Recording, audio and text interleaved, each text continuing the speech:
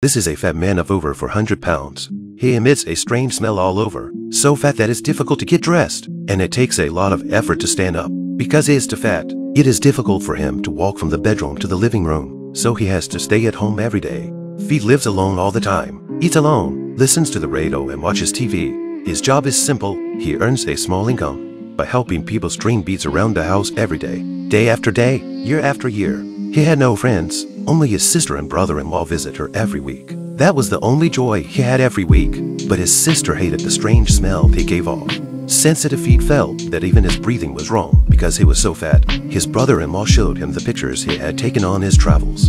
Fede was so envious that he looked at each one for a long time. In the evening, Fede took out his camera and found a roll of film inside. He wanted to have the pictures developed, but the furthest Fede had ever walked was a few meters from his bedroom to the living room. Going to a photo studio is like a long journey.